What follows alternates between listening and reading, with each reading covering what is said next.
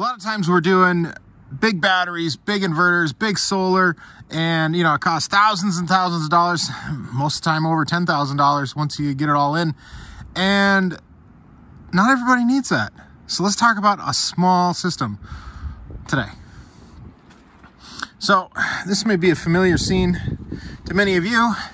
You start out with a little battery like this from the RV dealer. Nothing special, just a marine deep cycle battery. Well, you switch out the box for one of these, a double battery box, and put one of these slim case batteries in it. This is a lithium battery with a built-in JBD BMS, so we can monitor this from our phone. You don't need an external shunt, nothing. You drop the battery in, it goes. Works great. Then over here in the compartment, the storage compartment, we upgraded to a Victron MPPT solar charger from the stock Furrion charger, which is a 25 amp, that's a 50 amp. And the reason why we did that was we added a whole bunch more solar. Also added a solar disconnect, which was not there before. And we just wired this directly into the positive into the disconnect, so that still works. And then hit the negative on the frame rail there. I gotta secure that up yet still. And that's making great power. Let's go take a look up on top. So up on top here, we've got the stock 165 watt Furrion panel and 200 watt rich solar, another 200 watt rich solar. And to make it all work, we paired that with a 100 watt Spartan solar panel, and I feel like this works really good together.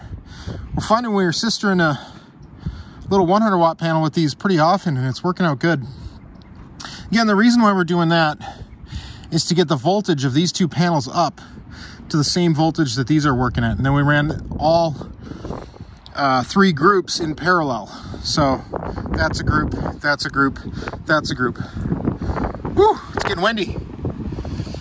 But we ended up with 665 watts of solar up here using the same battery. It's not bad. So the question is, why do you only need a smaller solar system like this?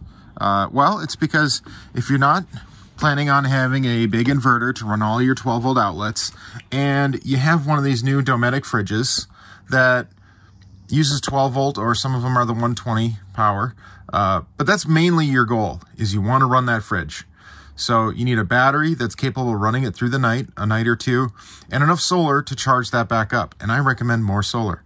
You're never going to go wrong with having more solar. So I think that's going to work great for these customer, and might work good for you too. So there you have it. We did all that in 1 day's time. So that just means 1 day labor, which is quite an upgrade for a little camper like this. You know, going from that where you got probably, I don't know, 50 to 30 amp hours of usable power in that, up to 200 amp hours of usable power. And you can see what's going on from your phone now. You're not blind to it. I think overall, this is a darn good value. And so if you're interested in not just big solar, but small solar, affordable solar, solar that makes sense for you and your family and your needs, give us a call, email, text, by whatever means you find appropriate to contact us. Get in contact with us, and we'd love to help you. We'll even sell you the stuff and show you how to do it, help you out. All right, take care.